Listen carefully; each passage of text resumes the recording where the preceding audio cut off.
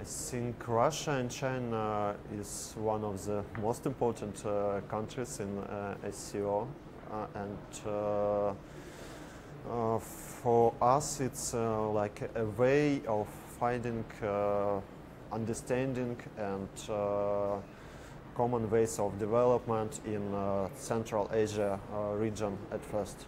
Russia in last 4 years, it has new policy, the turn around to the east, and now we have many joint projects with China, and many investment, many infrastructure projects.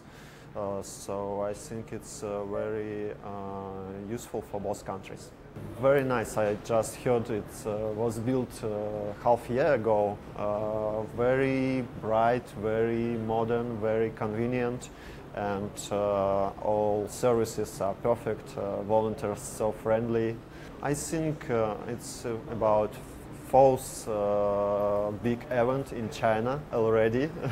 BOAO Forum, APEC Forum. And I see it.